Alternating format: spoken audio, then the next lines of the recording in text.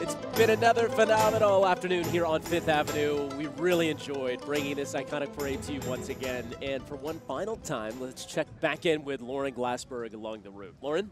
Guys, I know that this parade has been going for about 80 years along Fifth Avenue, and I think I've taken part in about almost a decade of those years, so it's really been a meaningful celebration, a celebration of Italian-American heritage, which pretty much everyone I spoke to today said you don't actually have to be Italian to feel that pride. This is a country made of so many different ethnicities, immigrants from so many countries, and today we're just honoring the culture of those who came from Italy. I love the story that we heard in St. Patrick's Cathedral today about why Columbus Day was first celebrated about 100 years ago, giving immigrants who'd been sort of persecuted when they came here from Italy a reason to celebrate their culture. And that is a beautiful stepping off point for a tradition that's carried now for 80 years here along Fifth Avenue.